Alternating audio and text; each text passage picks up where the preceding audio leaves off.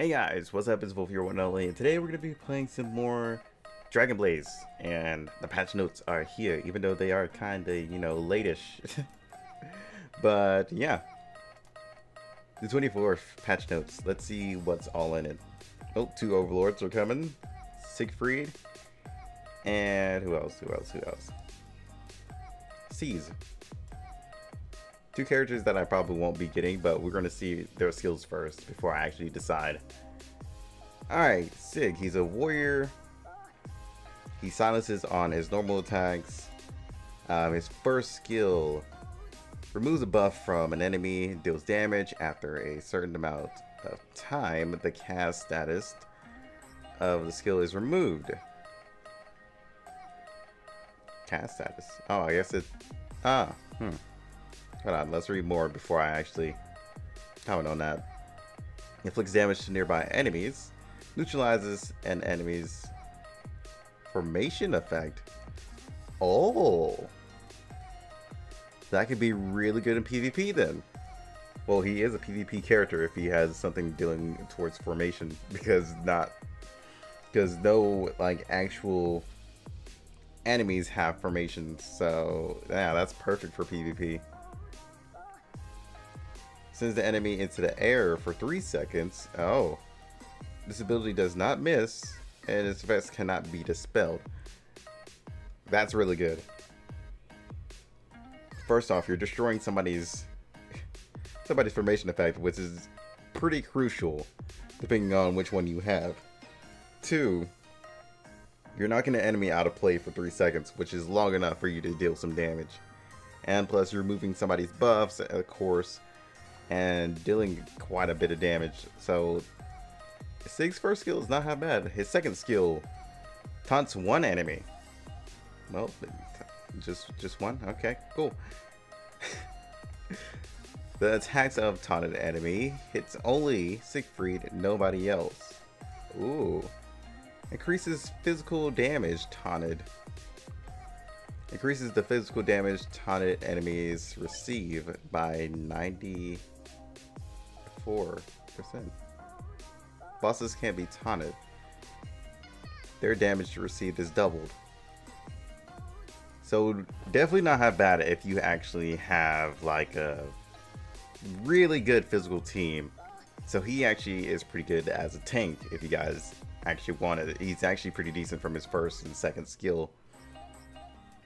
Not half bad. Especially since this is doubling the damage to bosses. You know, you have more access to all that. Alright, his third skill. All allies gain immunity to physical damage. And physical damage is, oh, and physical attack is increased. But only physical damage. That's kind of a questionable thing, considering a lot of people run magic teams at the moment. With Sai and, what's his name? Can't remember the little shit's name. So yeah, that's But hey, it's good against people who are running physical teams. I mean, you could choose who you want to fight, so you can easily avoid a magic team if you want to. Alright, his first passive receives Vengeance by 2 when hit, returns 10% of the damage received to the enemies, returns damage percent increases per vengeance you have. We don't even know the cap of the vengeance yet. Increase the stamina by 150% upon receiving more than 35% portion of HP. Only 35% of damage will be received. Okay, nice. His second passive increases all your members' stamina by 120% and physical damage by 70%.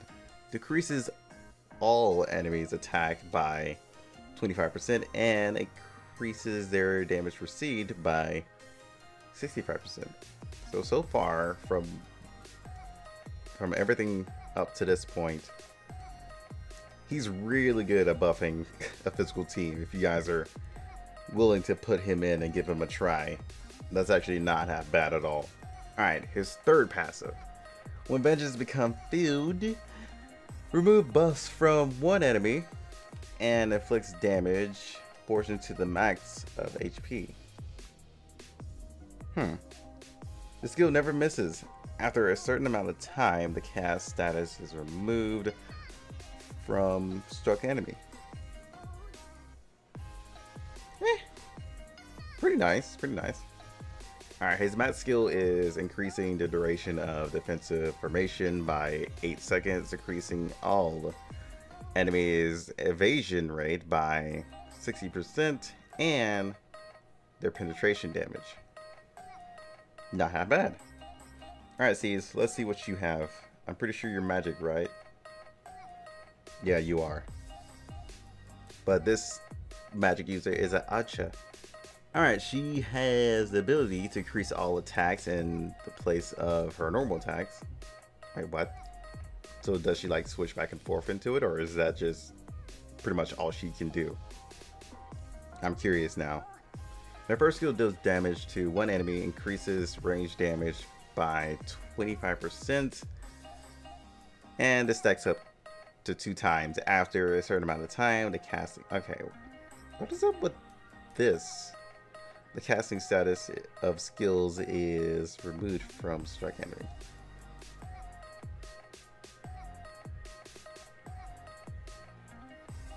Like, I never heard them saying the casting status before. Now they all of a sudden they're using this.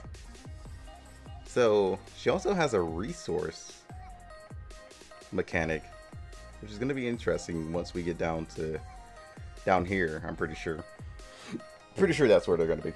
But anywho, her second skill inflicts damage on one enemy, increases all damage struck enemies received by 75%.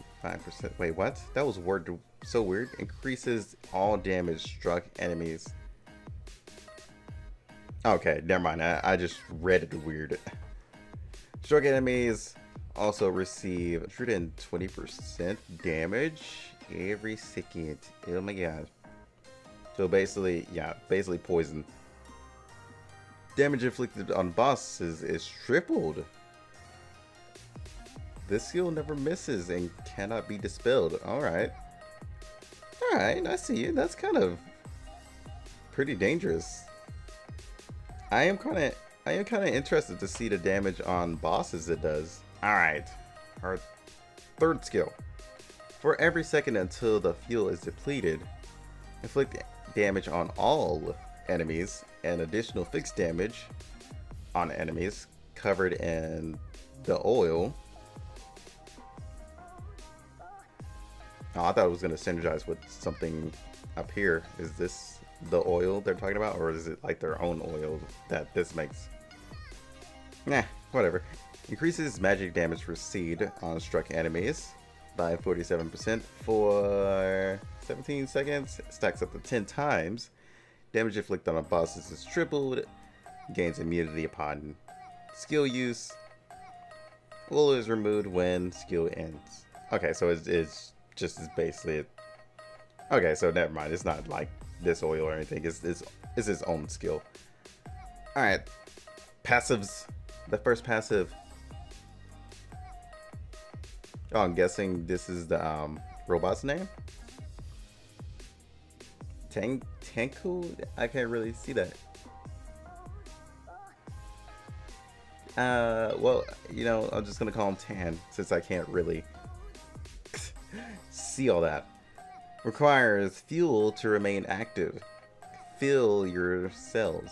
Alright, so what does it do? Increases your dex by 62% each time the cell is filled. Stacks up to 8 times. Chance to decrease the cooldown of your third skill by 5% when normal attacks land. That's actually... That dex is definitely going to help. And the fact that it stacks up 8 times is going to be a huge increase. Depending on how fast her cells refuel, we don't really know that yet. Alright. Increases your dex by 230% and deals additional damage to bosses with 150%. Is her second passive. Nice, nice, nice, nice. Alright, third passive. Increases your range attacks by 120% and increases your party's damage by 70%. Your max skill is increases max fuel by 100%, so I guess it is 200 max. I guess you start out with 100 if I'm going by the picture here. Or maybe it goes up 300, I'm not sure. Wait. I mean, she's not glowing, but maybe that still is right one, since they're inside of the showcase. Increases your damage on bosses by 295% upon using your third skill. Stacks up to 3 times. The additional boss damage cannot be dispelled. Okay, nice. Wait, additional boss damage cannot be dispelled. Wait, what does that mean? I didn't even know you could dispel boss damage. But okay.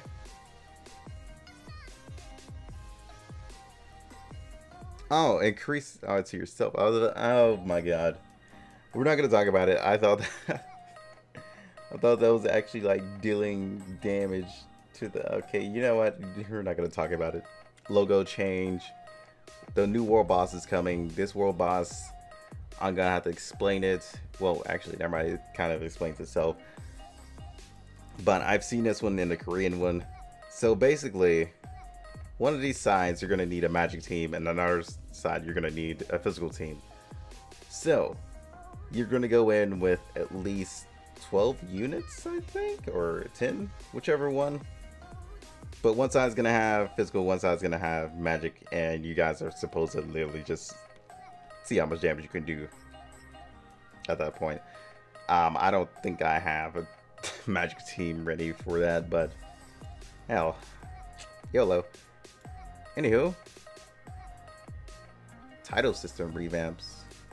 What is all the rest of the stuff? I guess we'll go down until we get to bug fixes and you guys can look at that yourself.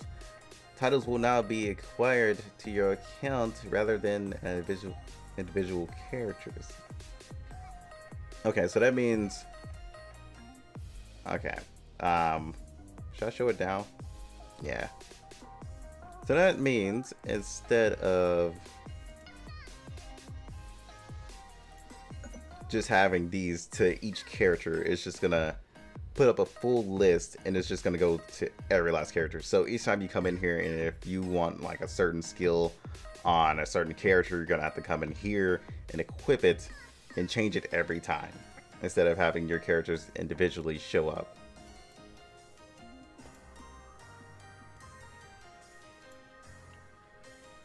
I do have a lot of these. I was thinking to myself I had way more than what I was thinking I had, but apparently this was showing out, but okay. So yeah, basically no more individuals, pretty much whole account. Alright, what else?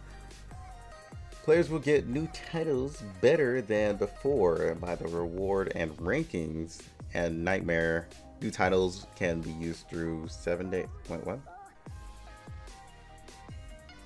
Why did I just sound like it had like a time limit before like the title expired? I don't know, I'm confused about that. Hope that isn't a thing. So setting titles on all characters will be changed to rookie through the maintenance. So once the maintenance is over, go change your title just for your effects again.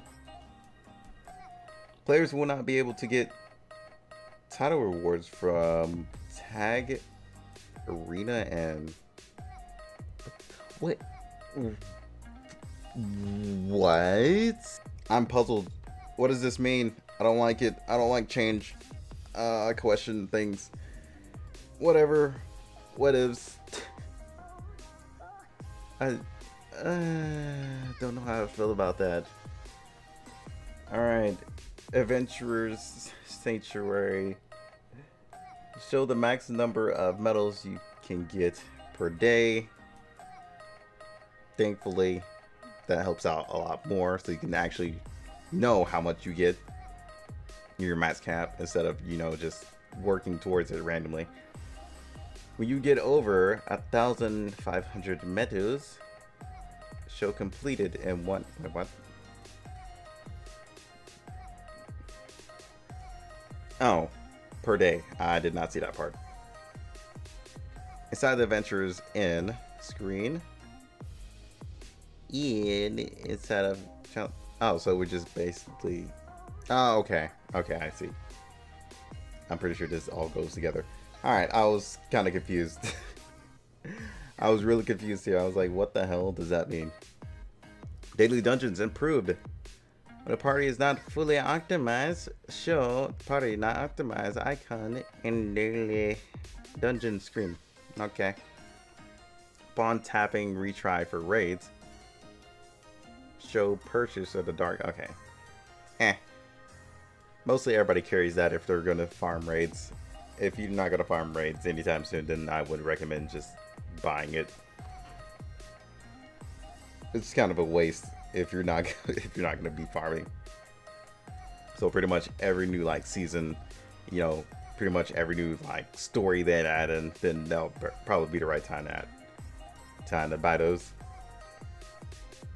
And this is just some minor bug fixes. If you guys want to actually look at that, the patch notes are in the game. And that's pretty much it. That went a lot faster than I thought it would be. But I'm gonna end it here, guys. Hopefully you guys enjoyed the update. Tell me if you guys get the characters and how you guys are gonna use them. I'm pretty sure some people said that Siegfried is comboed with Kronos for some reason, which would be pretty interesting. I definitely can't wait to see what's gonna be going on. The characters that I'm after aren't here yet. I don't really care about these 4 or the 2 that are coming, but we're gonna see where they all are placed. So by the time the next characters come out, I'm still gonna have like a lot of essence just saved up.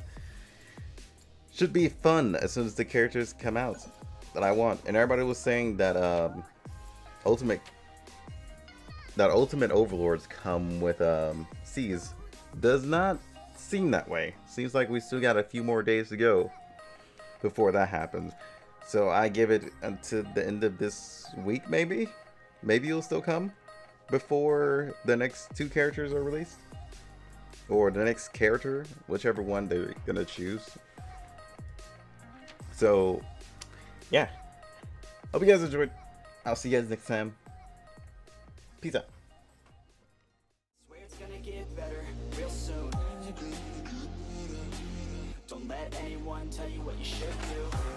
I got a clear view. We're gonna make it soon. Just keep pushing through. You're what you got to lose. You're what you